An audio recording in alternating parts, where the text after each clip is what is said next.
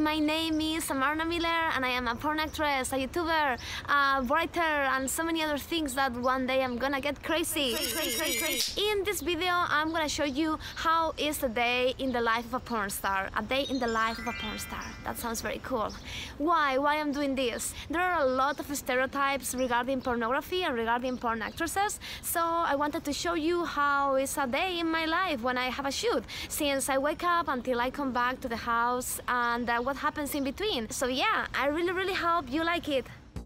We are here with probably my most anticipated guest of the day, okay? Mine as well. Yeah. She is a performance artist. She's an adventurous, and she is a very provocative adult movie star. This is Amarna Miller. Welcome to the show. Give it up for her. Amarna.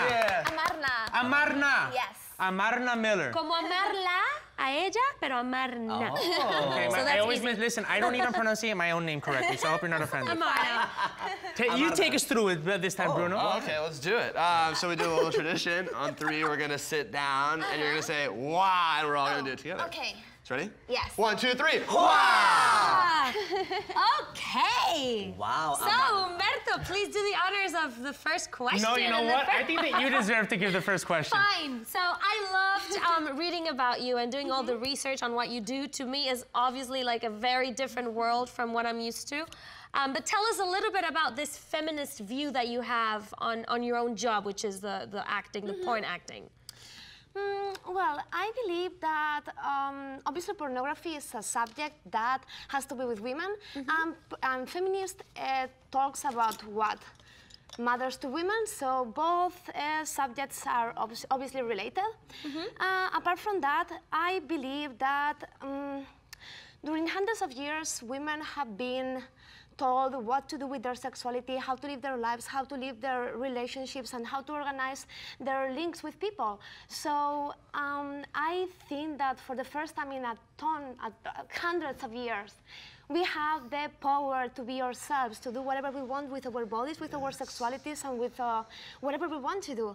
And it's time to do it. Talk about what is it, feminine liberation? O sea, ya es la liberación femenina en su máxima expresión, donde puede hacer lo que se le pegue la gana y que nadie, quien le guste que bueno y a quien no también. I want to play devil's advocate a little bit, because a lot of times, and not you, you are the embodiment of liberty, whether it's feminist liberty, human liberty, whatever, so I'm just in love with your personality. But labels, I always kind of play devil's advocate. I've seen a lot of stuff that's called feminist porn.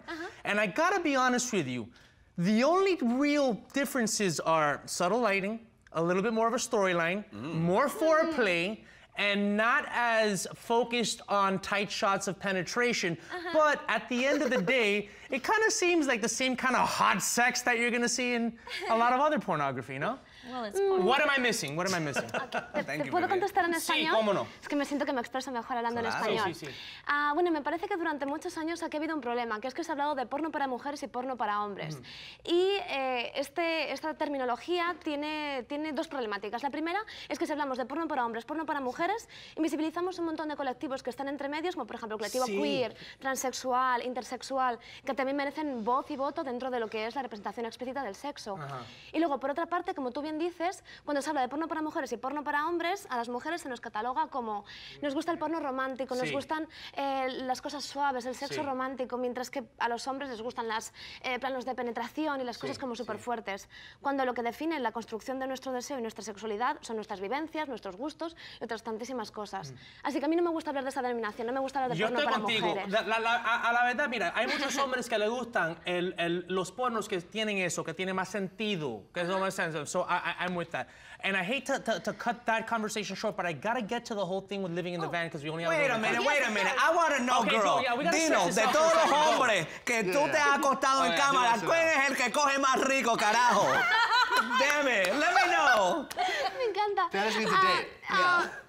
Pues es que no tengo favoritos. Esto es como decir, ¿cuál es tu hijo favorito? Pues no sé, he hecho muchas escenas, me gustan muchas. ¿Y no tu puedo elegir novio uno. está de acuerdo con esto todavía? Sí. ¿Tienes novio ahora o tenías? Tengo pareja, sí, desde hace ya años. Pero es una relación poliamorosa, como tú has dicho. Exacto, muy bien, así me gusta. ¿Tú tienes novia también o otra pareja? No en estos momentos, en otros momentos he tenido varias parejas simultáneas, pero ahora mismo estoy únicamente con una persona. Do you guys all live in the van together? No, in the van it's me alone. Explain the whole van thing. Yeah, you really want to talk about the van.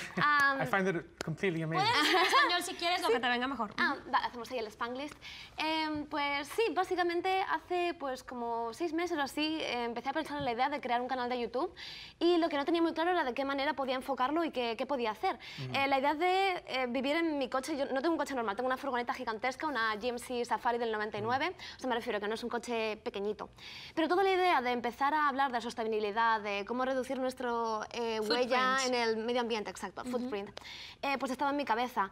Y de alguna forma, para enseñar a mis seguidores que podemos vivir con muchísimas menos cosas de las que estamos acostumbrados, empecé a plantearme ¿qué pasa si estoy durante un mes viviendo en mi furgoneta y se lo enseño a la gente para que vean que un 99% de las cosas que tenemos son lujos y nuestros problemas en general son problemas del primer mundo? Mira, that's amazing. Well, finish your thought, because I'm getting the time, but I want to say this.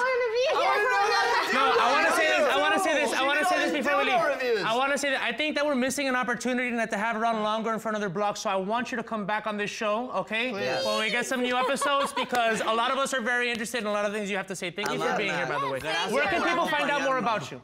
In my YouTube channel, which is Amarna Miller, very, very easy, and also especially in Instagram and Twitter. Same name, Amarna Miller, A-M-A, and no, I don't spell. Amarna Miller, we'll Yes. write it for you.